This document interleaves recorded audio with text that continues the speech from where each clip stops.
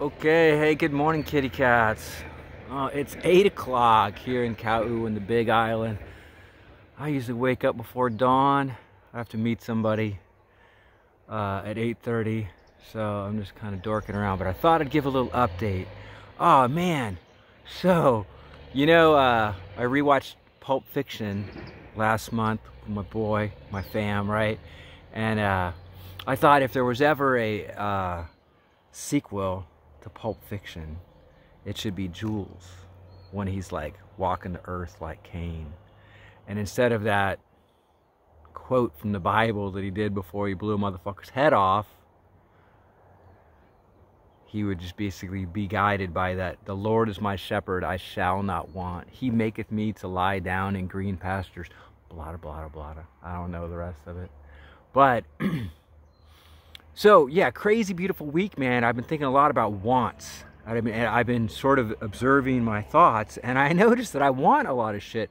I mean, I have left the comfort of role and purpose of my past situation, and now I'm here kind of, figuring shit out. Like I'm working on an off-grid cabin here for some sort of possible purpose and dream in the future, and sometimes it's very clear, sometimes it's not. But what I notice is that I just want shit, especially when you don't have your shit. I can't remember, but I think when I was surrounded by my own shit, I wanted more shit. But I just realized, man, as you observe your thoughts, a lot of it is like, I want this thing, and then I get that thing, and it's not as fucking cool as I thought it was going to be. Kind of whatever. And then, like every time you do that, you just sign up for another, month, week, hour, day, year of slavery, whatever kind of crazy desire that you have. And, in my, late stage of life, in my late stage capitalist existence, I realized, man, it's a tough world, man. It's tough because you can try and be disciplined, but 24 hours a day, they have these automated systems that create desire. There's hedonic desire, which is held by the community, which makes you want what others want. Like unless you're, and some people are above it all and, are not affected by that. Probably fucking not, but, whatever, even if they're born that way. But for the most part, there you are waiting to try to be disciplined, but you only have to drop your guard 1 second. I Googled like the Lord's Prayer before I did this, because I forgot, or not the Lord, whatever, the Lord, that psalm there. And man, like the first 5 entries were like Etsy posters, and I was like, that'd be kind of cool, but like, luckily I didn't order it, but I could have, because if just if you're tired, if you're wanting, you do want, then you get it, like, so I've been thinking about that. I've been thinking about want a lot, and trying to kill your desires. I am full of desires. I'm full of wants. But, I'm trying to beat them, And I am in Kau. I love Kau, man. It's like country ass shit, It's in the middle of nowhere, everybody says. I don't know, man. It's the middle of somewhere for me, man. It's in the middle of splendor and desolation and beauty. But anyhow, I went down to visit some friends that I met through my friend Newman, who were just crazy good, powerful people. And they live down in, I can't remember, I think it's Kapoho, down near Puna. And my friend lost her cabin in the 2018 eruption.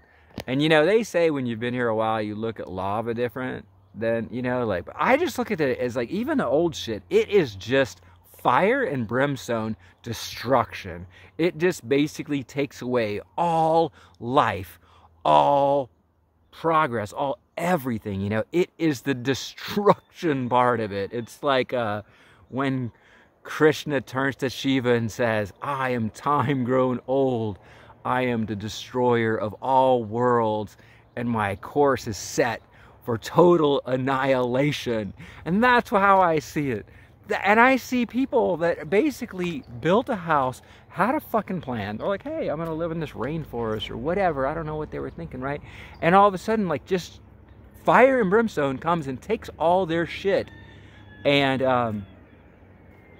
God, they're just some of the happiest, like most level people. And I'm just like, man, I just feel for you. You know, I mean, you know, like I feel like, I don't know if it's empathy or something, but I'm like, wow, you had a plan and then lava took everything you worked for. They're like, yep. And onward I go. It's so fucking powerful of a lesson for me, man. It really is. It was just like, and it's so beautiful. And like I went to a beach that didn't exist and I couldn't really believe it. I was like, are you fucking lying to me? Like, it's this giant beach. Sometimes you're just like, okay, it's geology. You kind of get it. You understand the mechanisms of it. But other times, when you stand on large pieces of land that didn't exist a couple years ago, your mind is just blown.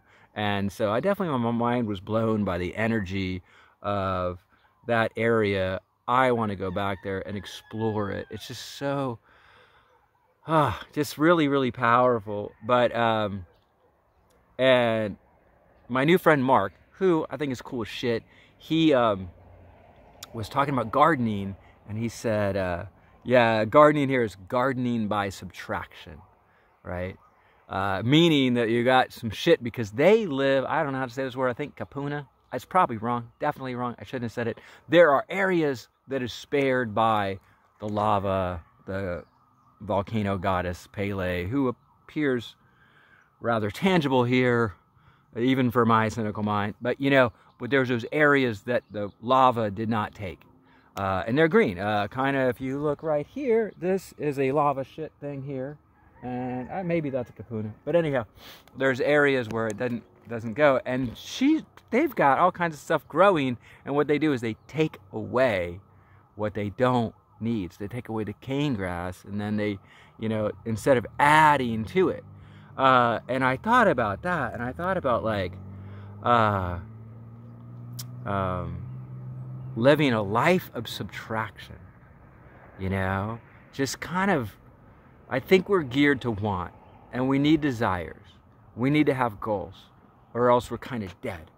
Kind of, maybe. I don't know if that's true, right? But, yeah, I've been thinking about, like, what can I be free of?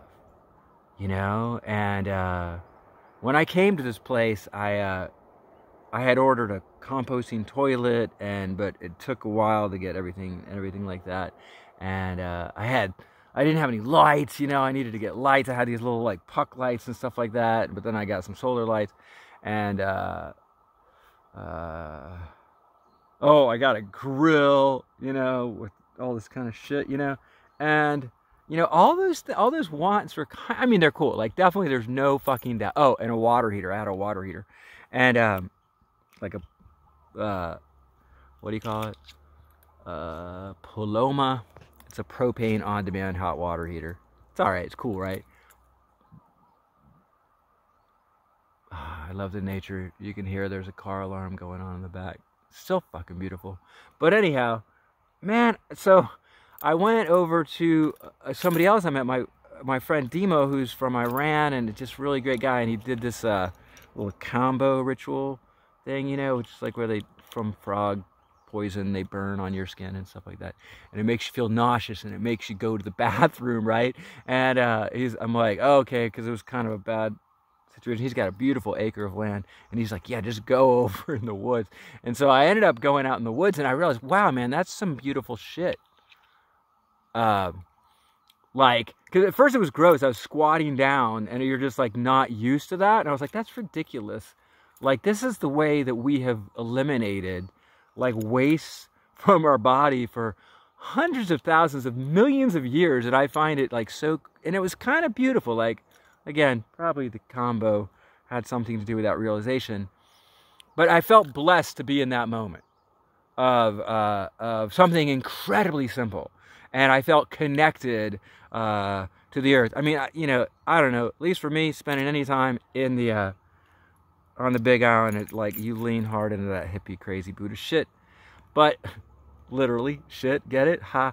But anyhow, and then so it was just a moment. It was like a moment of ultimate simplicity, and it's, you know, obviously, or not obviously, but like, I guess you don't want to do that all the time, but to realize that you could survive, you find yourself in a situation where you could survive literally, you know, with nothing. It's empowering. And so that was kind of a I mean, that's an extreme thing, but that was an example of basically realizing that, you know, separating your wants and your needs. And there's this feeling, there's this absolute, like, assumption that we need so much stuff to survive, and we really don't. Like, we don't need it, so it's a want. So it's like, you know, having a beautiful flush toilet where, you know, your excrement basically just goes out your butt and into water, so you barely flush it, you know, you barely smell it. I mean, that's not a fucking need. That is a want. You know, like, appreciate that. Don't, like, take that as, like, the baseline of how reality should always absolutely positively be. Be grateful for that, right?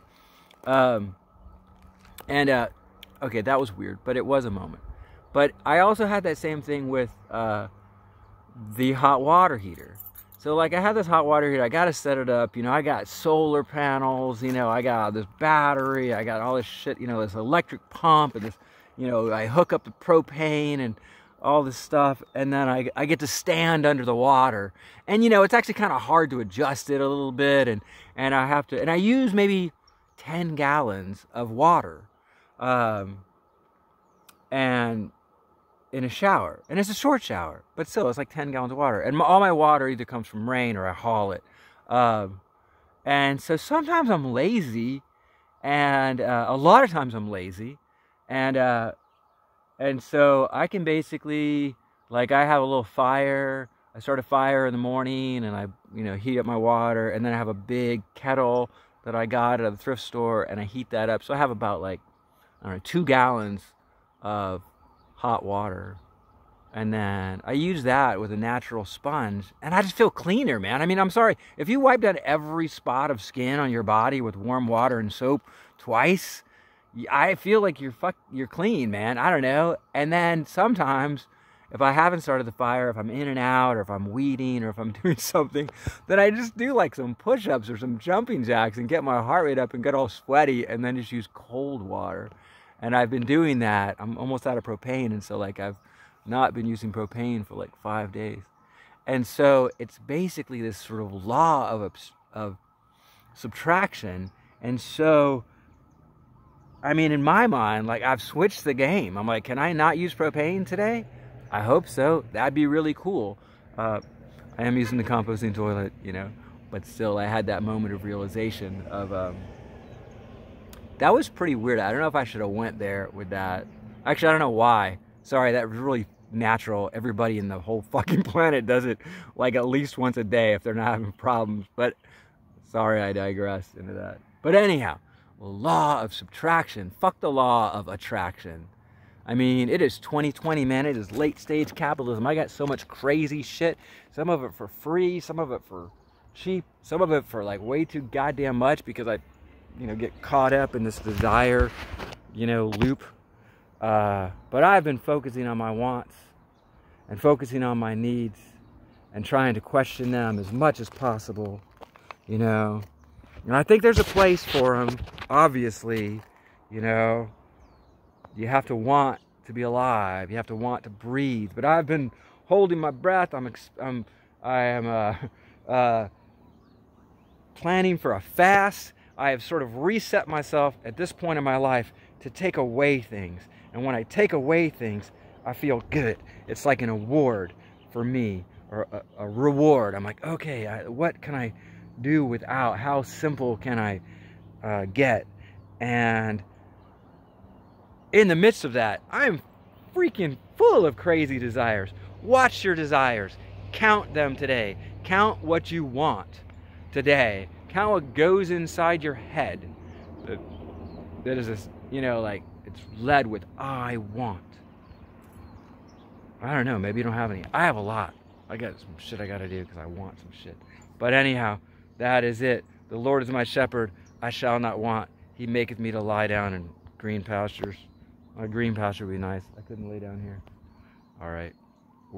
Peace out, kitty cats. Bye.